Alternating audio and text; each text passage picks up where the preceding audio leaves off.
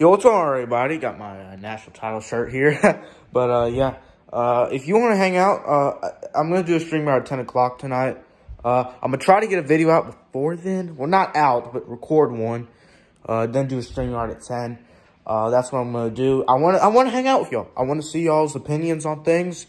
Auburn, the dumpster fire, I'm not trying to trash Auburn or anything, but they're looking bad. A&M with the #1 recruiting class, that's a big storyline. And others, you know. Penn State got a really good class.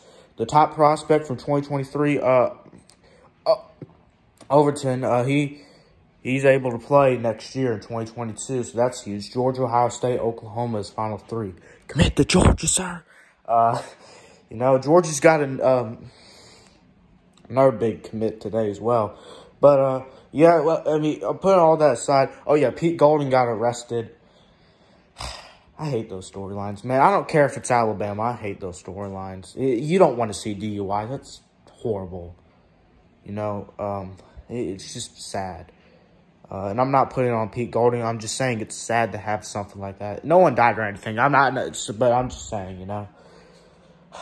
All right, but we'll talk about it. All right, see you later. Peace and good luck.